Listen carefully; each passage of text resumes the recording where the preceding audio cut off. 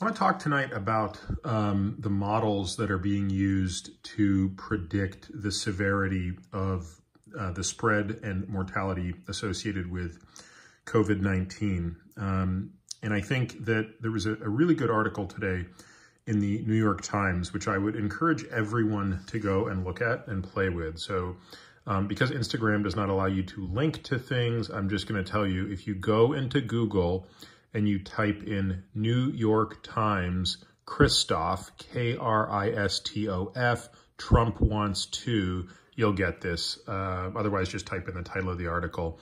But in the article, which is written by Nicholas Kristof and others, they present a model that they allow you, the reader, to manipulate. Now, you have to go to the bottom of the article to get to do the fun stuff. But here are the variables.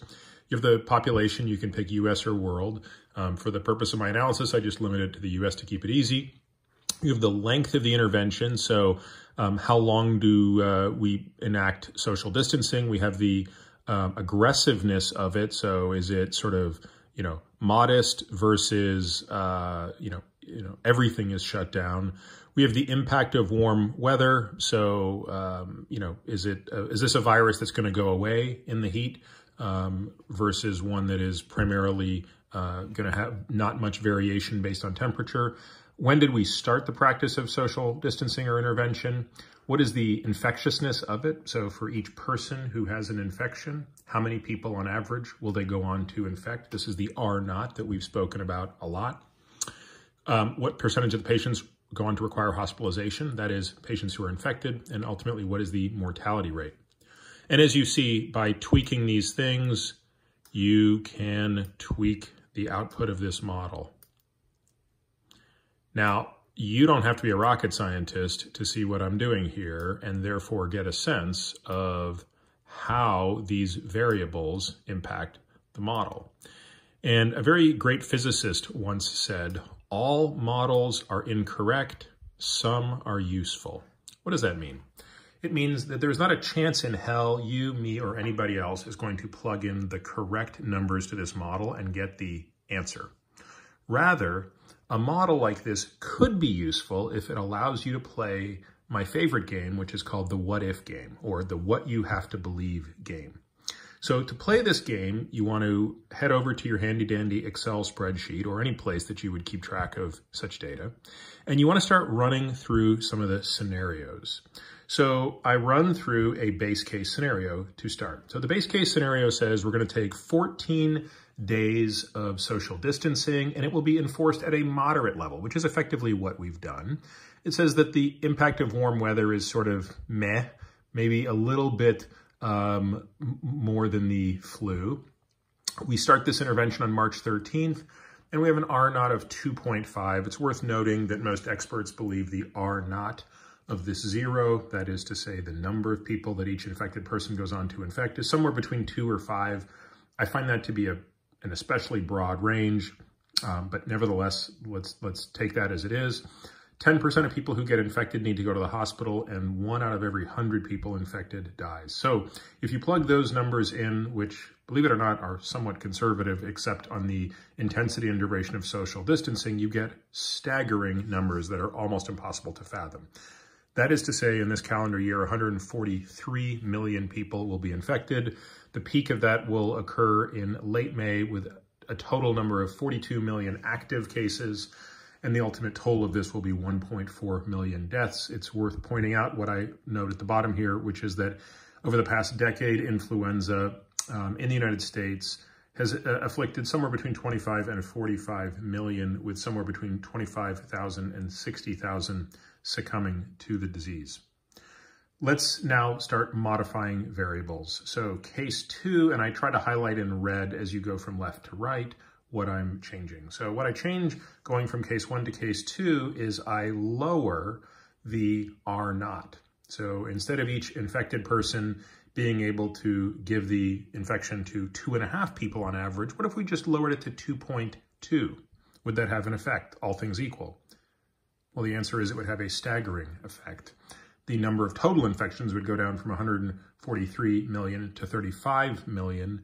And most importantly, the total fatality goes from 1.4 million to 333,000, which to be sure is still a staggering number in excess of even the worst influenza year we've seen in decades.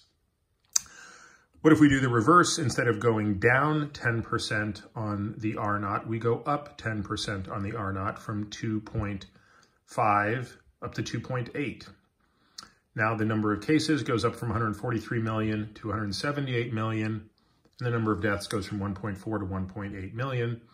I don't think you need to be a mathematician to appreciate that the 10% increase did not have as much of a negative impact as the 10% decrease did. So this is not normally distributed, therefore there's an asymmetry to this analysis. If we continue marching along this, and for the sake of time, I will not walk you through every one of my scenarios. Instead, by pointing the camera at them, I trust that everybody can look at them, and more importantly, go and do it yourself. Go and play with the model. You don't have to put a spreadsheet together. You can just start to tweak the model.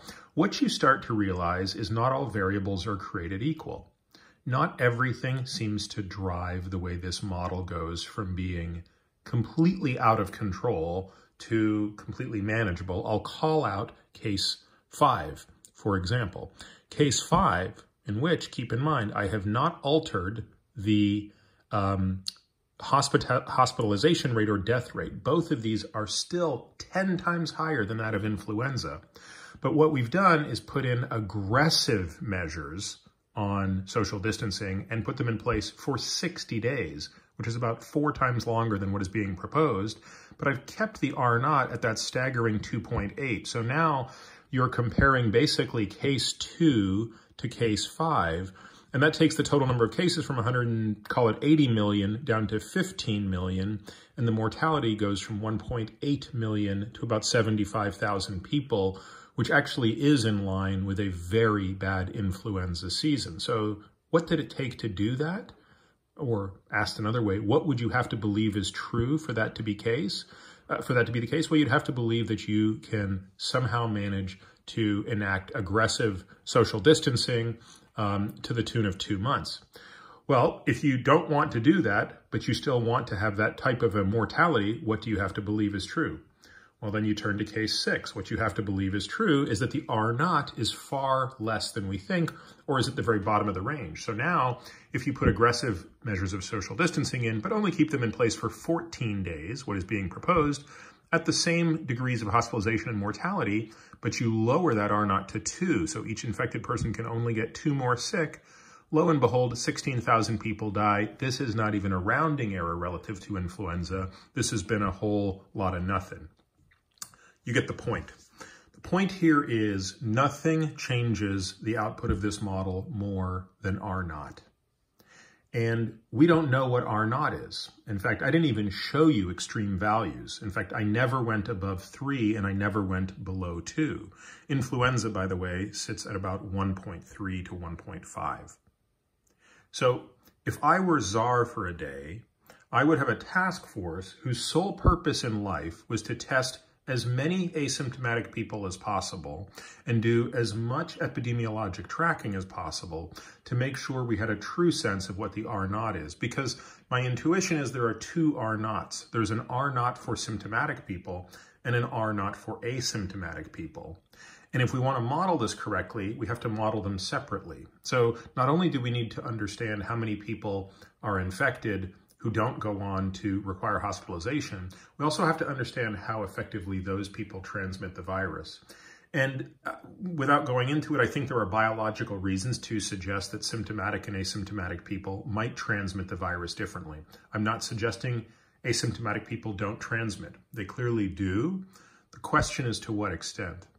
If it turns out that asymptomatic and symptomatic people both transmit in the neighborhood of 2.3, 2.4, 2.5 R0, we could have a problem on our hands. So with that said, I hope that over time, more and more data come in, we have a better sense of what this looks like.